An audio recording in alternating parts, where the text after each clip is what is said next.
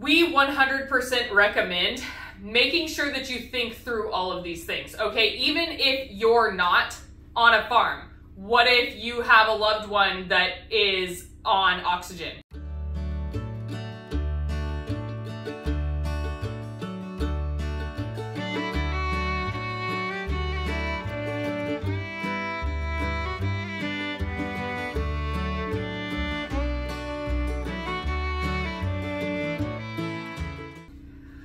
Hi you guys, welcome back to Kirshner Farmstead. If you are new to our channel, my name is Kirsty, and today we are just going to sit down and have a little bit of a chat about backup energy. Okay, as preppers or as, you know, people that like to be prepared, we are always thinking about everything that can happen, right? I am actually in the middle of filming a bread video for you guys, and the power went out. Out of the middle of nowhere, somebody across the freeway from us mentioned on Facebook, I don't know who it was, mentioned that they heard an explosion, which would have been a transformer blowing, because people like to say explosion for, you know, shock value, I would imagine. But we have transformers blow quite often here, okay? So it's just the way of living in California, right? Well, because that, now I don't know for a fact that that's what it was. I am just going 100% off of what was said on Facebook. So could be legit, could not, could have just, you know, could be anything. But we are waiting to hear from PG&E why our power is out, and it's out, right? Okay, so at any given time, there are a dozen things on this farm that have to have power. Okay, so it's not like we're living in an apartment where it doesn't matter if the power goes out, and which even in that case, it still does matter because you have food in your fridge and you have to have a way to keep it cold, right? Okay, so we have and I'm so thankful for Hunter because that kid is thinking on his feet all the time, okay? He came out and said, "Mom, what about the incubators?" And I was like, oh my gosh, I didn't even think about the incubators. Justin was gone. He was doing a dump run this morning.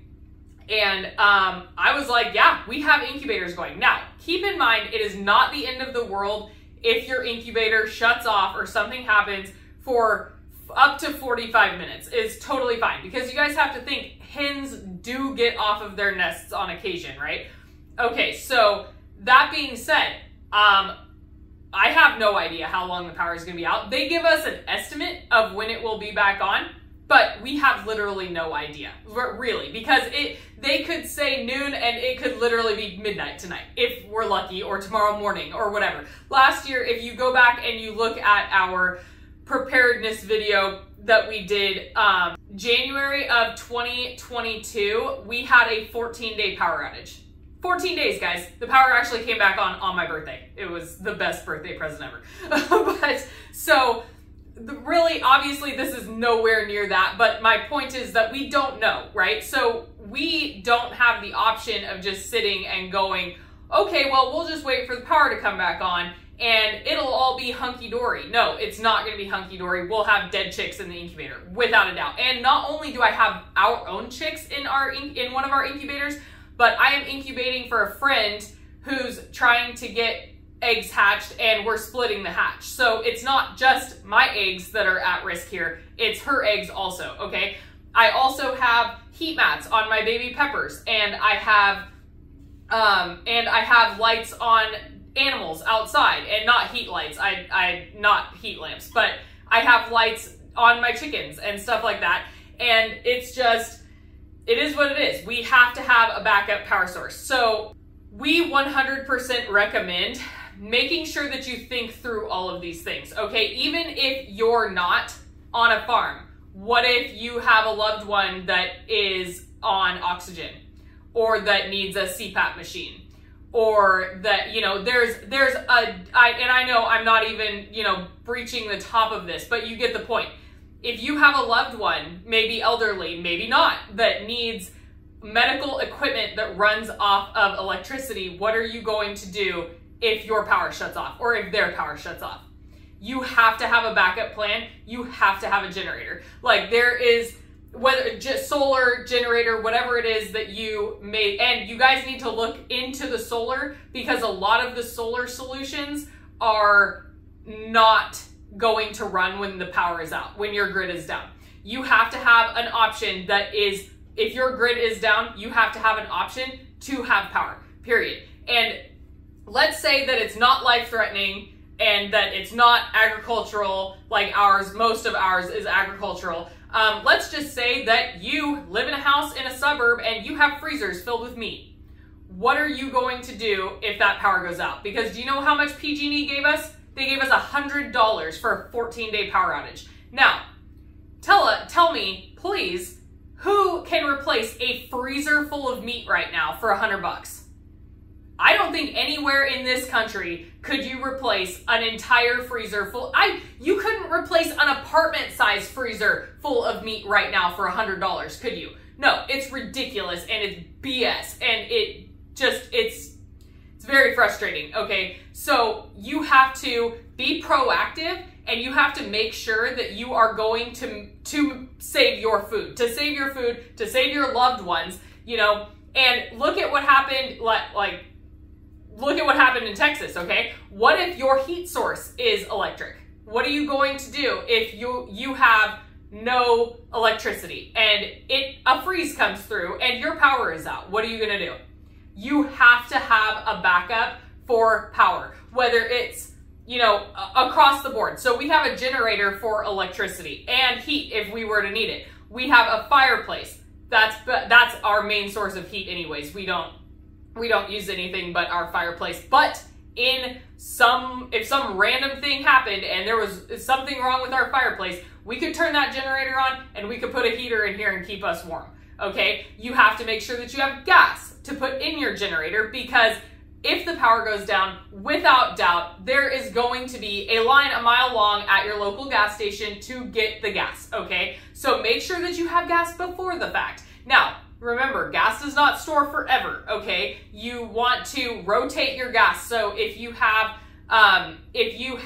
5-gallon cans of gas, then take the 5-gallon can of gas, and after 2 months or so, as long as it has been stored properly, after 2 months, put it in your car to use it, and then go fill up it again. So you have a rotating store. Just don't set it and forget it, because gas does not last forever, okay? All right, you guys, what else can we talk about with this? This is a fun one, okay? I am so glad Hunter reminded me of the incubators. I'm sure I would have remembered at some point because they're literally in my kitchen, but still, I can't. It is very frustrating to have unreliable power when you live in a first world country, don't you think?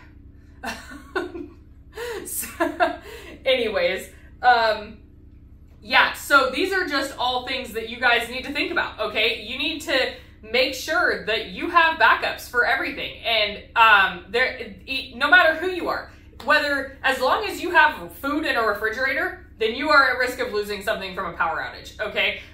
It's really easy to say, oh, I'll just bundle up under blankets and I'll be warm for the night and it'll be fine. Well, maybe not, you know? You have to make sure that you have a heat source if you rely on electric heat. You have to make sure that you have a power source if you have freezers or medical equipment, or like I have agricultural equipment, incubators and grow lights and everything else. It is very important, you guys. And I think that this is something that needs to be talked about, especially in places where the power is not always reliable. We probably have on average a dozen power outages a year. Now, whether that doesn't mean that we're out of power for days and days at a time. We could have, like this one will probably just be a few hours, knock on wood. This one will probably just be a few hours, all the way up to 2 weeks, you know? So small or large, you guys just have to make sure. You never know what the weather is going to be like when the power goes out. In California alone, we could wake up and have it be 17 degrees and have the power out. Or we could be in the middle of the summer and have a fire or a windy day, because we have public safety power shutoffs now in California. And what they do there is they will shut our power down because because they are worried that something's going to blow down on the lines and start a fire. Okay, so everything, and it could be 90 degrees or 100 degrees or 110 degrees in August here. So we literally go from the teens in winter to 100 plus in summer. So you have to be prepared across the board. What are you going to do? Do you live in the Mojave Desert where it's going to be 120 degrees and there's a possibility of your power going out? Make sure that you have something to keep you comfortable if you can't sustain in 120 degree heat without an air conditioner, okay?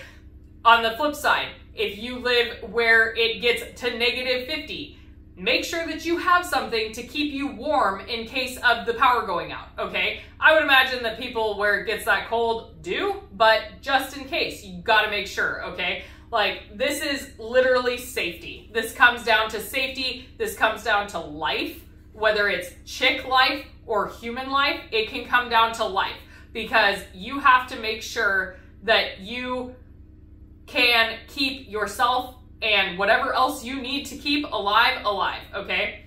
All right, so on that note, I hope you guys enjoyed this video. I hope you guys learned something. If you have something to add, please add it in the comments below. I know I did not go over everything. It's just impossible in, a 15-minute time frame. But if you have any additional words of wisdom, please feel free to add them in the comments below. And if you guys enjoyed this video, I hope that you will like, subscribe, and share with your friends. And as always, I hope you guys have a blessed day. Bye.